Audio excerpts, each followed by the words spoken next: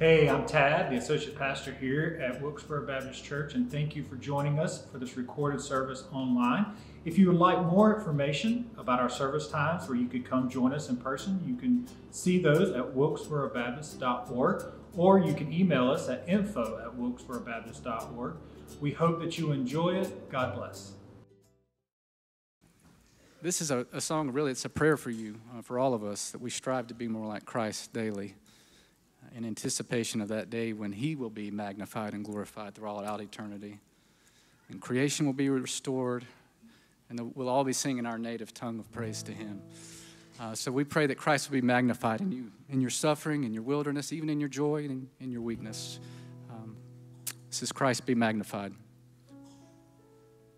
1, 2, 3, 4.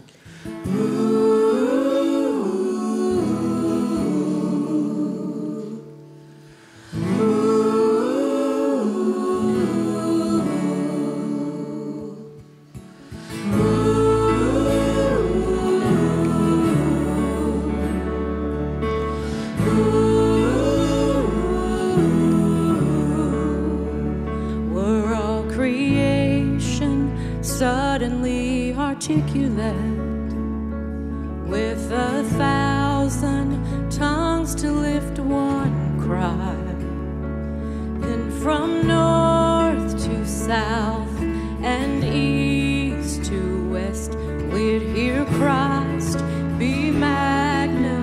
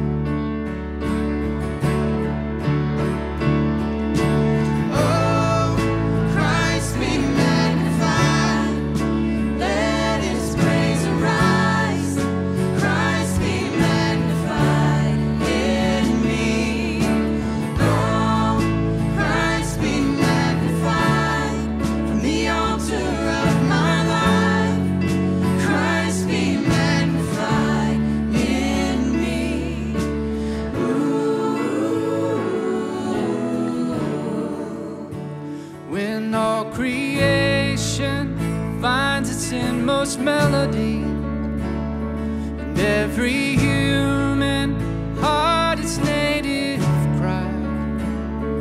Oh, with one enraptured hymn of praise, we'll sing Christ be magnified. Oh, Christ be magnified, let his praise arise. Christ be magnified in me. Oh, Christ be magnified from the altar of my life. Christ be magnified in me.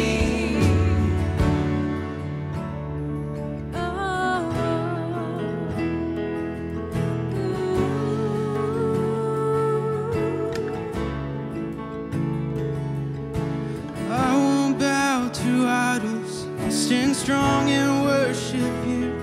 If it puts me in the fire, I'll rejoice 'cause you're there too. I won't be formed by feelings, I'll hold fast to what is true. If the cross brings transformation, then I'll be crucified with you. 'Cause death is just the doorway to resurrection life. If I join you in your sufferings, then I'll join you in your rise. And when you return in glory with all the angels and the saints, my heart will still be singing and my song will be the same. Oh, Christ be magnified, let his praise arise. Christ be magnified in me.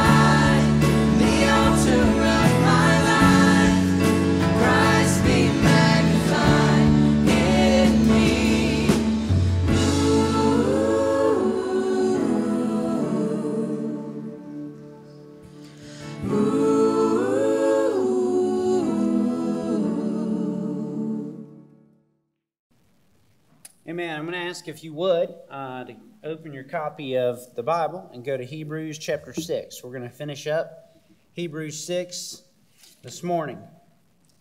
My study this week, I came across this particular story about a man who was a believer who was on his deathbed, dying. He was talking to his pastor, and he was struggling with a sense of assurance and peace and joy. He just noticed and noted. He looked at his pastor and he said, "Pastor, I know God's made a whole lot of promises, and I'm just not sure I can remember any of God's promises." The pastor looked at him and he said, "Let me ask you a question back. Do you think that God will have forgotten any of his promises, even if we do?" That thought just encouraged that man on his deathbed. And he spoke up and he said, "No, God hasn't forgotten a promise, even if I can't remember what they are. God knows them."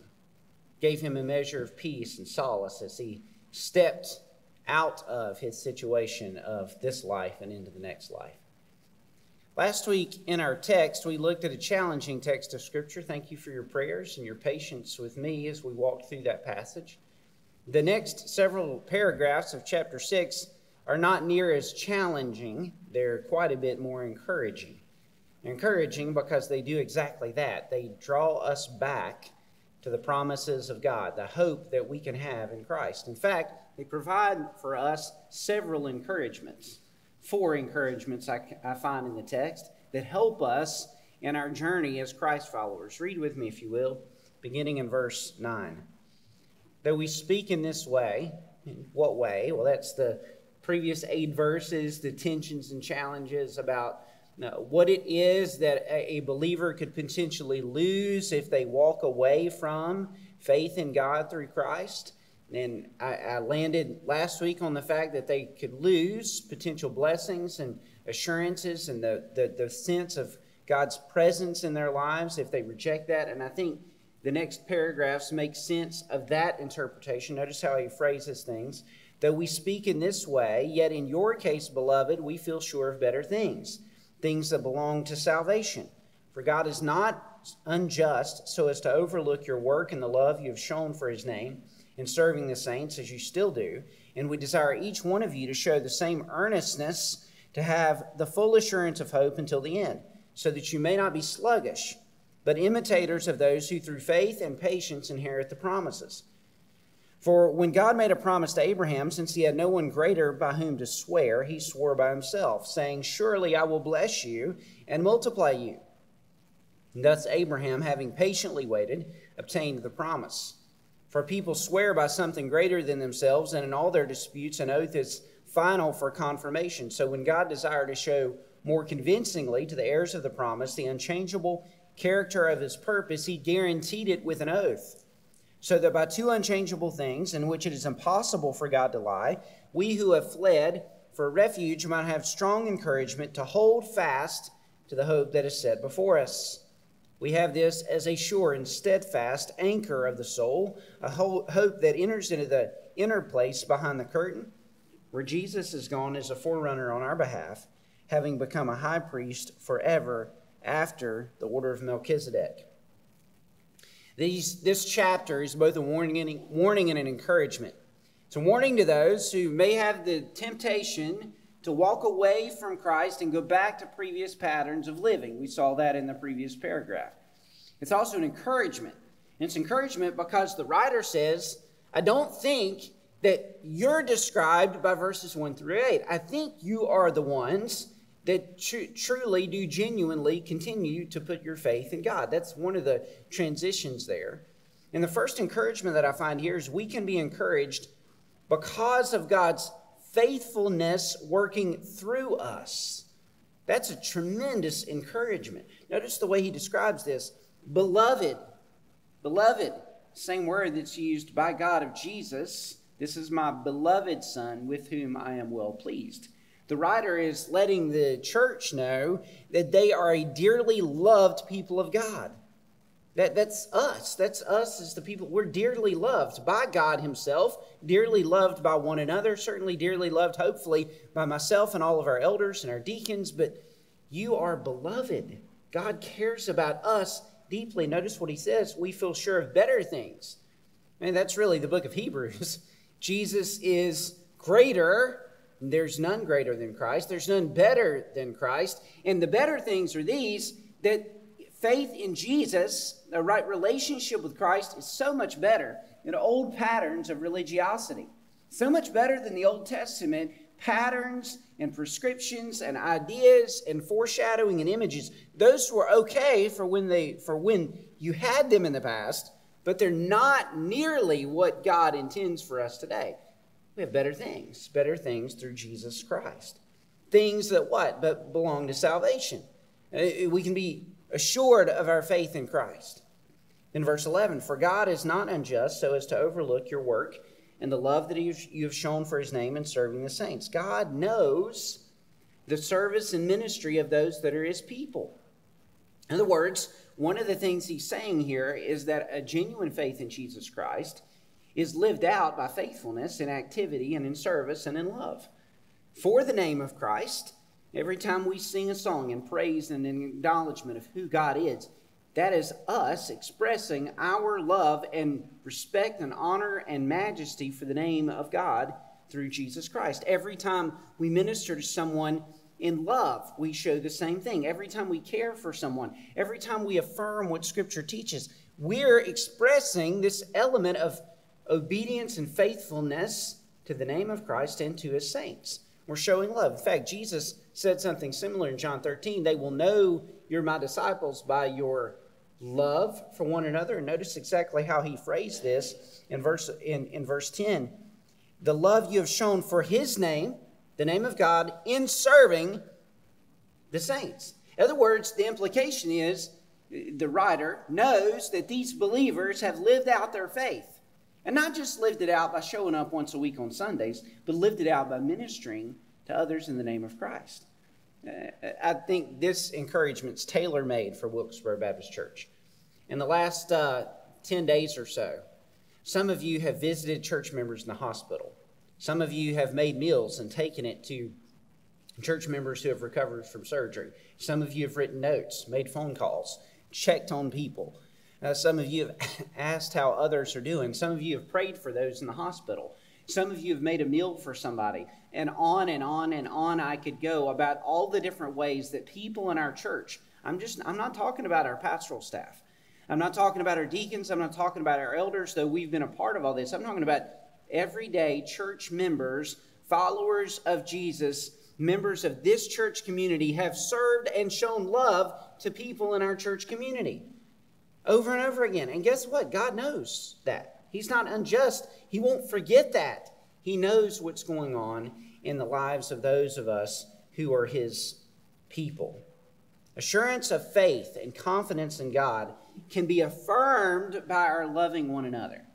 Can I tell you something? One of the things that I think ought to encourage us, ought to grant us assurance of our faith in Christ and salvation, it's just this remembrance that you wouldn't love that unlovable person if it wasn't for God loving you and changing you so you do love that unlovable person. That's all of us, folks.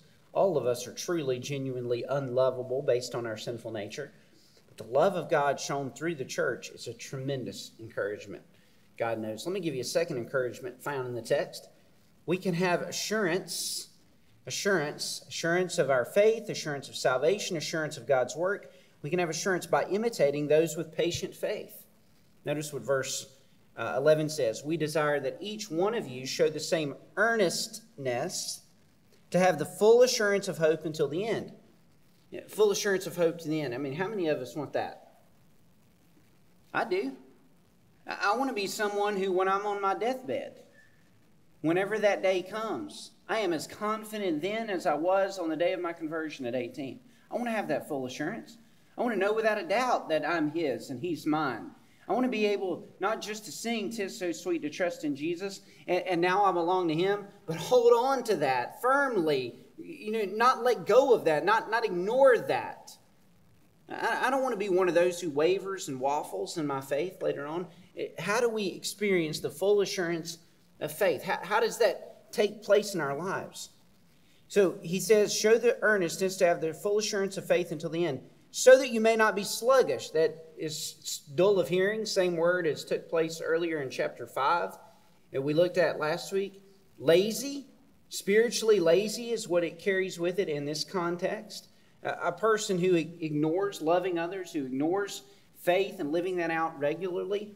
And then he says, but be imitators of those who through faith and patience inherit the promises. So how are we to do that? We're to earnestly imitate faith and patience.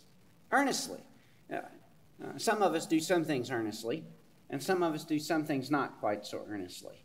I'm just going to make a confession to you. There are things, the things that interest me are the things that I do earnestly. Anybody in here, can you relate to that?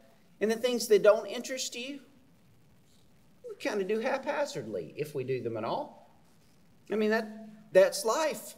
What the writer here is telling us is to do certain things earnestly.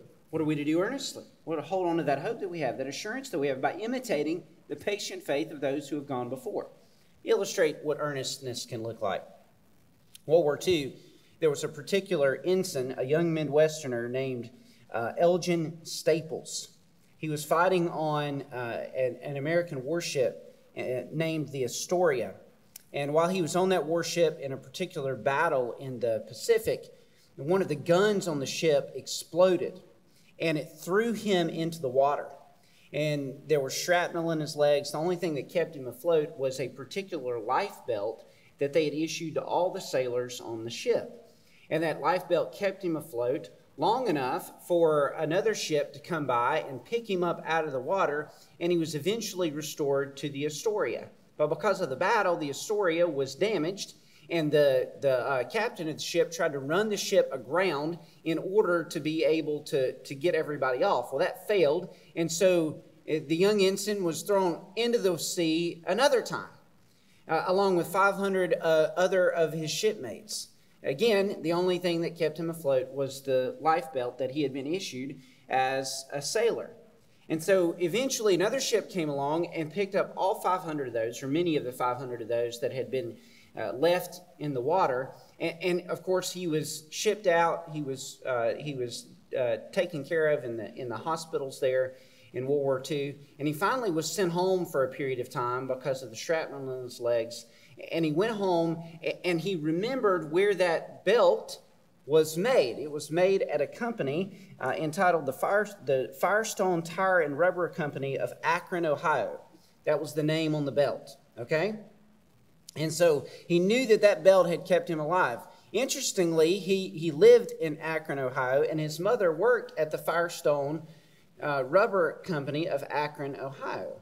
And while he was observing his rescue and his salvation from staying in the water with this belt, he memorized the model number that was on the particular belt that he was wearing. And he went back home and he asked his mother about that. He said, "Mom, I know you work at the Firestone Tire and Rubber Company, and I just want you to know that the belt that I was wearing saved my life. And I wonder what it meant, the number. What did the number mean that was on the rubber belt that I was wearing?" She said, "Well, it was the company's attempt to make sure that every employee was held accountable. And so every employee had a number, and every number represented an employee. And the reason we did that is because the company wanted us to take personal ownership for the quality of the material that we were giving to our troops." And he said, "Well, I remember the number," and he quoted the number straight off. The number happened to be his mother's number. His mother was responsible for the belt that saved her son's life in World War II. She did her job earnestly.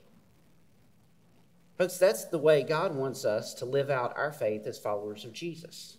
Not haphazardly. Not, okay, I'll live out my faith today because it's Sunday, and I'll ignore it tomorrow because it's Monday.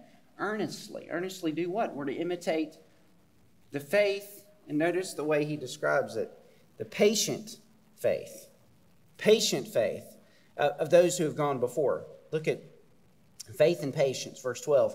For, verse 13, when God made a promise to Abraham, since he had no one greater by whom to swear, he swore by himself, saying, "Surely I'll bless you and multiply you."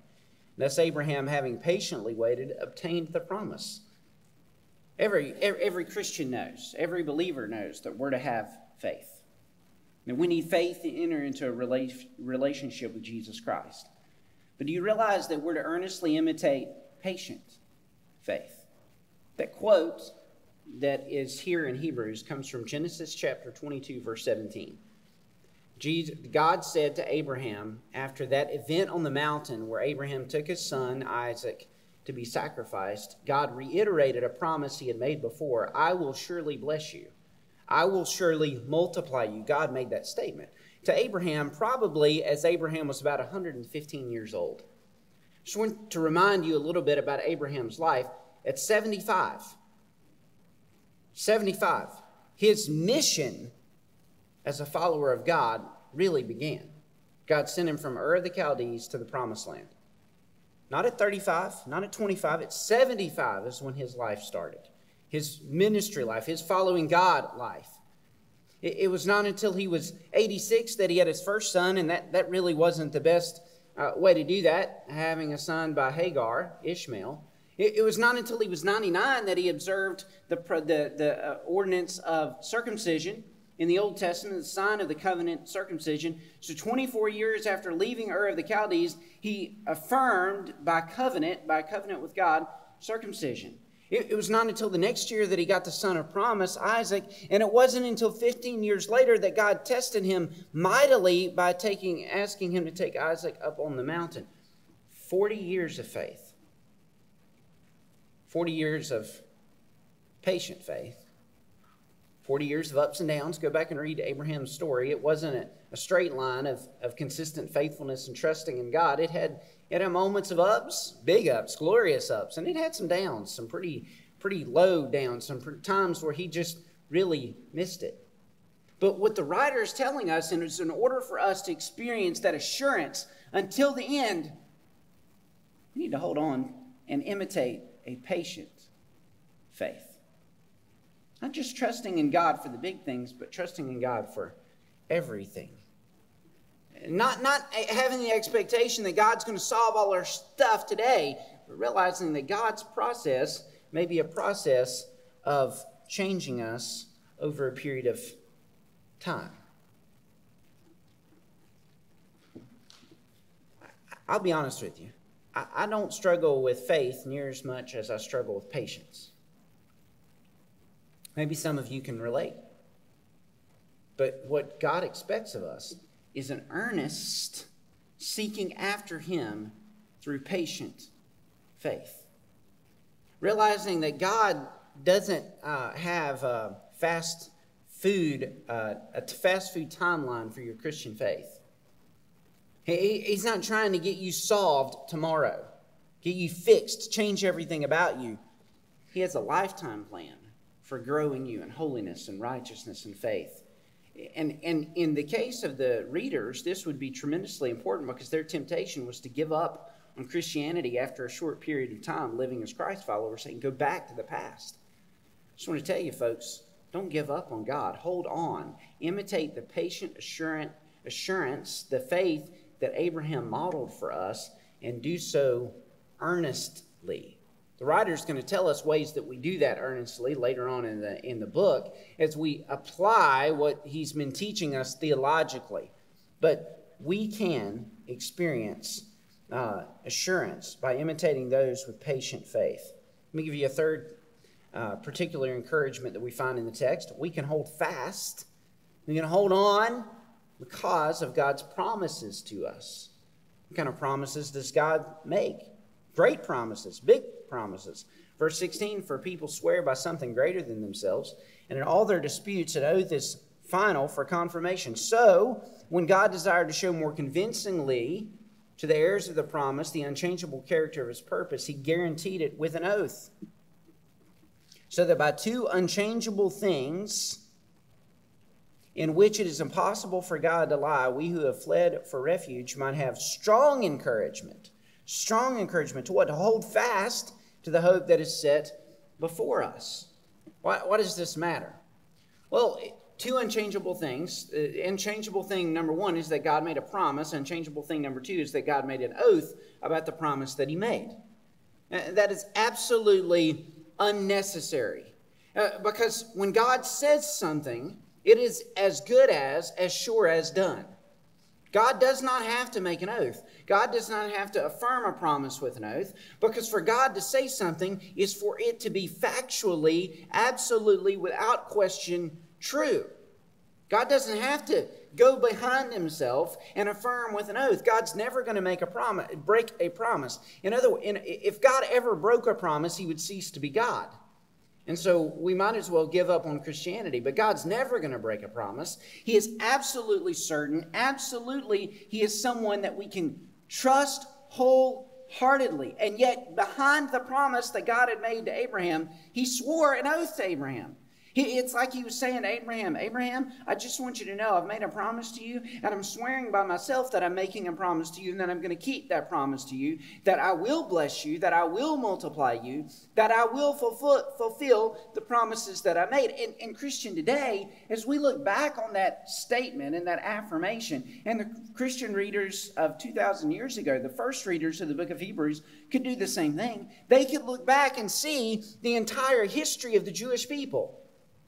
Isaac and Jacob and the 12 patriarchs and the time in Egypt and the time out of Egypt and the Exodus and the land that was given to them and the kingdom and the kings. And yes, the times when they disobeyed God and when they were idolatrous and they went into exile, but the times when God brought them back with Ezra and with Nehemiah. What could they see? They could see that God had made a promise to Abraham, and God had not broken that promise, and God had made an oath to Abraham, and God had not broken that oath. God is affirming the truth that we can count on him. We can depend on him. We can rely upon him. And that is what gives us steadfast hope and assurance.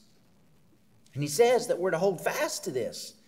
So we who have fled for refuge. There are times in your life where you're struggling spiritually. There are times in my life where I'm struggling for assurance. And what are we to do? We're to flee for refuge. Where? To the God who makes a promise. And a God who makes an oath behind the promise, affirming without question that he is going to be truthful and he is going to hold on to what he has said. Notice what he goes on to say. We have this encouragement to what? Hold fast, not let go. Tighten our grip on the promises of God, on the truths that God has given to us in Scripture. Not let go. Hold fast. Not just hold on lightly. Hold fast. But I want you to get this. It's not the strength of our grip that matters. Your grip may lessen at some point in your life. It is the certainty of the promise that matters. Sometimes we struggle with assurance, quite simply because we turn our level of vision inward. We look at ourselves. We look at our situations. We look at our shortcomings. We look at our failings. We look at our lack of. One reason why so many are so troubled by Hebrews 6, 1 through 8 is they wonder, is it possible in their flailing Christianity for them to lose something that is so precious? And I'm going to be honest with you. If we take a look inward, we might answer that question in the positive.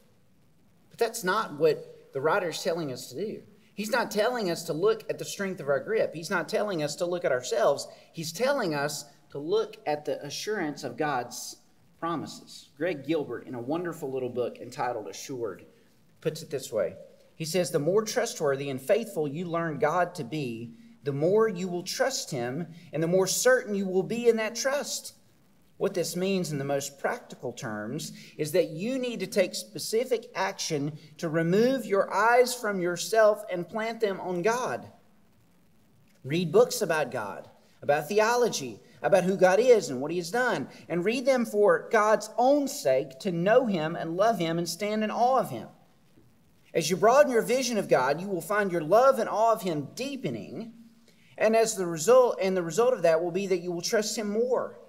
Your certainty that he will move heaven and earth to keep his promises will solidify. Even more, make sure that you are a vital contributing member of a local church. Gather with brothers and sisters who are themselves engaged in the fight. Sing hymns of praise to God. Hear his word read and preached. Lift up your voice with them in prayer. What you will find is that fellowship with other believers will remind you of God's promises, will spiritually stabilize you, and will reinvigorate you.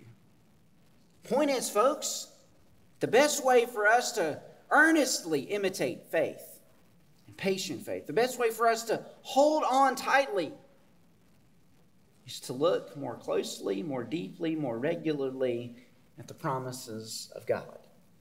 The reason you and I can hold fast is because God has never broken a promise, and He never will break a promise.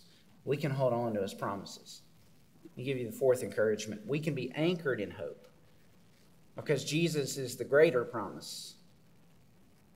Of all the promises God has made, none is greater than the promise of Jesus, and none is more glorious than the promises that Jesus most certainly fulfilled.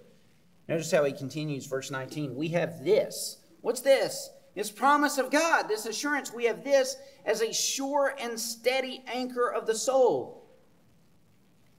A hope that enters into the inner place behind the curtain. A sure and steady anchor of the soul. Nautical imagery. A picture there that God will hold us firm by the anchor He has placed in the ground, under the sea, holding that ship in a firm place. Anchors are absolutely necessary for ships. Read through the book of Acts and the shipwreck story of Paul, or better yet, go out and be on a boat in the lake or the ocean in particular. You need an anchor. So if you don't have an anchor in certain scenarios, the ship's going to be absolutely destroyed. We have this hope, this guarantee of God through Jesus Christ as a sure and steady anchor for our soul. He's grounded our hope. He's assured our hope. How has He assured our hope? Notice a hope that enters into the inner place behind the curtain. Now, last week I mentioned that commentaries were split and divided, and very different interpretations of the first paragraph of chapter 6. Almost every commentator agrees that phrase, the inner curtain, the hope that enters the inner curtain behind the sanctuary, is the Holy of Holies curtain. The imagery there goes all the way back to the first 5 books of the Bible, where the high priest on the Day of Atonement, the only time he could enter behind that curtain to go from the holy place to the Holy of Holies was the Day of Atonement. And that curtain represented the very presence of God. And even when the high priest entered, he had to enter with his bells on. He had to enter with all of the things. In fact, he had a rope tied around his leg in case he was not worthy enough to offer sacrifice and he died, they could pull him out. I mean, it was a very significant curtain. It represented the very presence of God. A place we can't go. I mean, God came down to Abraham and made him promises, and God came down to other people in the Old Testament and made them promises, and God orchestrated and designed the tabernacle and the temple and said, here's how you offer sacrifices. But guess what? You just can't go into the presence of God in the Old Testament. Couldn't happen. But Jesus went behind the curtain. The reason we have access to God today is not because you're good enough and righteous enough, not because you've offered enough sacrifices, not even because you're holding fast, not even because your faith is patiently imitating the faith of Abraham or others. The reason we can enter the very presence of God is Jesus has already gone there. He went behind that curtain. The book of Matthew tells us that when Jesus died on the cross, that curtain that was in the temple that separated the Holy of Holies from the holy place was torn from top to bottom. It represents the reality that you and I can enter into the very presence of God. That we can be assured of God's promises to us because Jesus has been our forerunner. Notice the phrase he uses, where Jesus has gone as a forerunner. You know what a forerunner is? Somebody who leads the way. The Greek word is archegos. It's a leader. It's someone who has set a pattern. You know what God invites us to do? Follow behind Jesus. See, you and I can enter the very places the people in the Old Testament couldn't enter, not because of any righteousness on our part, but because of what God did through Jesus Christ. You can enter the very presence of God. We can hold on to Jesus. Jesus is the greater promise. He is the fulfillment of all the promises of the Old Testament, the glorious fulfillment of any promise in the New Testament. He is who we should focus on. Robert Murray M'Cheyne, who put together the devotional pattern that I've read for more than 15 years, he said this. He said, for every look at yourself, take 10 looks at Christ.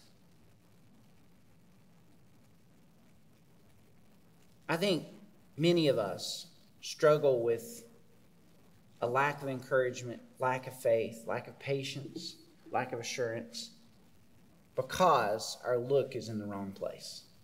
Our gaze is in the wrong place. It's at ourselves.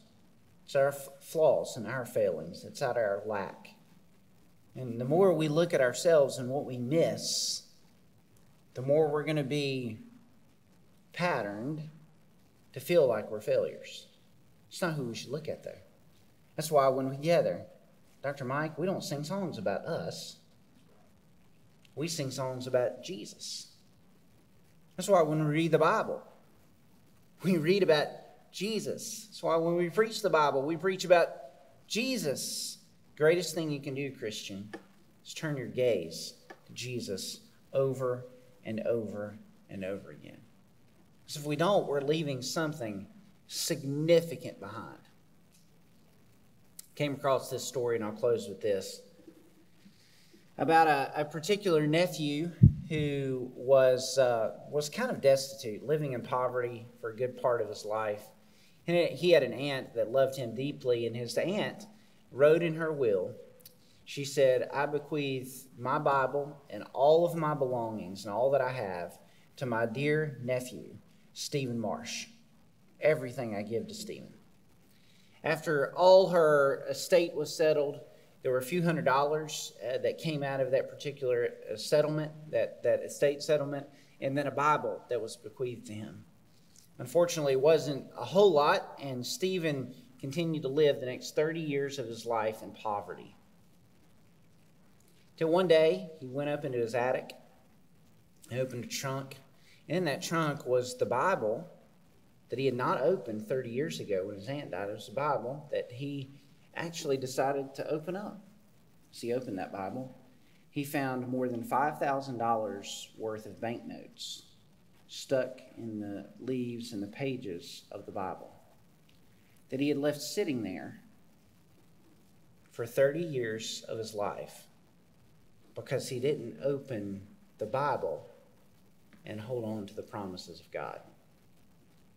Folks, I wonder what assurance, hope, encouragement, peace we're leaving behind when we're not opening God's Word and letting Him speak His assurance and hope and promise to us. If you're here today and you don't yet know Christ, the promise is if you trust Jesus to be your Savior, He'll wash and forgive you of your sins. And if that you would like to trust Jesus today, there's no greater day than for you to receive the promise of God through Christ. Christian, wherever you stand in your journey of faith, let me commend to you. Look to God, look to Christ, look to His promises, and find the assurance, peace, patience, hope, and joy that God alone can provide you. Stand with me if you will. Lord God, we come to you sinners. We come to you acknowledging that we are so tempted and so likely to look to ourselves, to act on our own wishes, desires, longings. And Father, I think in my case, and probably in the case of many here, the reason that we lack assurance and encouragement when we do is because our focus is in the wrong place. Forgive us for that. Lord God, what a set of paragraphs in this wonderful book that we've been studying. The promises that you made, the promise to never be unjust, the promise to acknowledge even when we don't appear to be as faithful as we should, but when we are faithful, you know that we've been faithful. You know that we've loved, and you see that. Lord, the glories of the fact that you made a promise and an oath, the things we can hold on to. God, I pray that we as your people would stop looking inward and would start looking toward you. I pray that you would deepen our faith and strengthen our faith. I of putting our focus on Jesus Christ, our forerunner, our priest, our Messiah, our Lord, our Savior. And Lord God, strengthen us to hold on to the promises you've given us through Christ. We pray this in your name. Amen. We're glad to have you worship with us online today.